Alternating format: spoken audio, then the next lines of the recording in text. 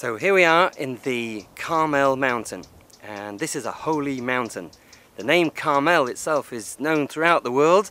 It actually comes from two separate words, Kerem and El, the vineyard to God. So a holy mountain, it's dedicated to the prophet Elijah, to the Druze religion, to the Christians and Jews alike, Muslims. Everybody has a special place on this mountain.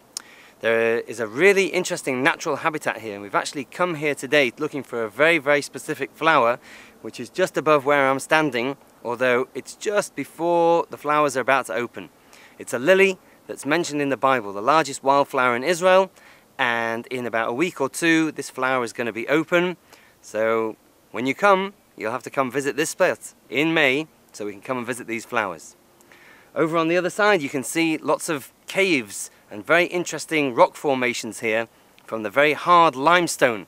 Cast caves, stalagmites, stalactites, a whole variety of animals, including a wild animal which is being reintroduced now called the yachmur. It's a deer that used to be on the table of King Solomon himself, and we might, if we're lucky, see some of these very timid animals out here in the forest of Carmel.